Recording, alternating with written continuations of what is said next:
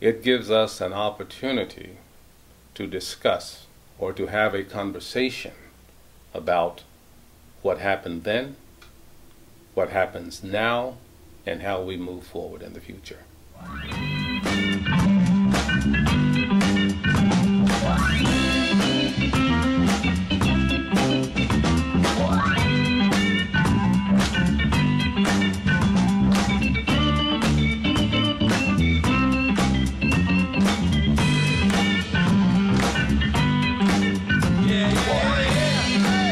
Julien Sinzogan's works are extremely compelling, and they are works that should be seen by the public in general because the story is relevant today, even though it happened hundreds of years ago.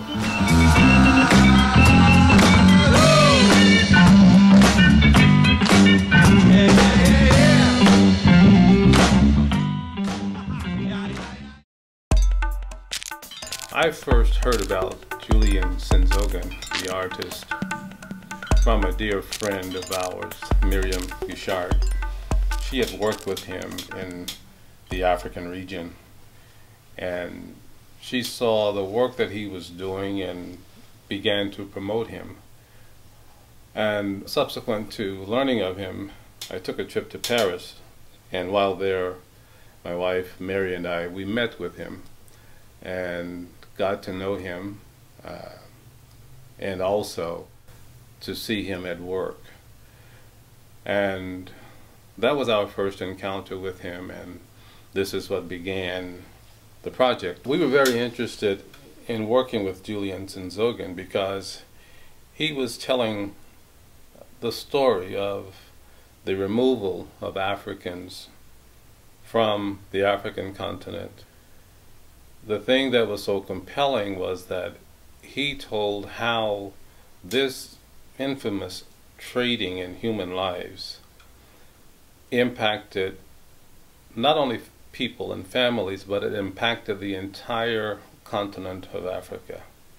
Sinzogan has done many works, but there were 5 pieces in particular that we spoke with him about. First, I'll talk about the marketplace. The marketplace depicted a typical African market, be it West Africa, East Africa, North Africa, where people are engaged in transactions, selling fruit, vegetables, live animals, various other crafts and things of that nature for their consumption. The marketplace and people's lives.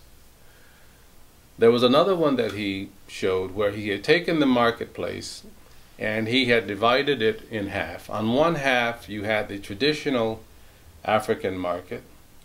On the other half of the image you had the market in human flesh. In other words, captured people being sold to European traders to be exported to the West as slave labor. That was not the one we published. We published one of the traditional African marketplace. Another piece that he did was called Culture Shock. Culture Shock depicts Africans in their small vessels on the ship, on the ocean, going about their daily activities when they are confronted or met by these huge slaving vessels that were coming into their waters. They did not know what was happening, but it wasn't long before they discovered that these were the ships that would begin to extract the Africans from the African continent and enslave them in the West. Culture shock.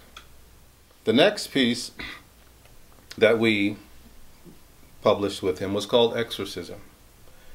Exorcism was depicting destroyed slave ships, beached, deteriorating, dilapidated, signifying the end of an infamous period of trading in African bodies. After that piece, we did another one that was called the Armada. Armada 1 and Armada 2. Armada was very significant because it showed two ships returning back to Africa. And in the sails of the ships, we saw various African motifs, African symbols representing the African continent. These banners were in the mast, and above the ships we saw people floating, and they were adorned with vibrant colors. As the ship made its journey back to West Africa, the colors changed. They went from a sepia tone to very vibrant colors, actually representing the rejuvenation of the African spirits. And the closer they got to the African continent, the bolder and brighter the colors became, both in the people, known as the spirits or the egungun, and in the ships themselves. That was Armada 1 and Armada 2. He takes the souls of African ancestors and he doesn't leave them into the Americas and other parts of the world. These spirits, these souls, these people of Egungun, they returned, and he shows our spirits returning to the African continent on vessels once again. However, this time they are not chained into the bowels of the ships. The spirits float above the ships as the ships return to the West African coast. So he reconnects our spirits to the African continent, and this is something that I think is extremely important. It's a very compelling story to understand that we were not left alone. The spirits of our ancestors returned, and with their return, it also offers the opportunity for those of us who are the descendants to return to Africa again. If not in the physical flesh, we can return spiritually.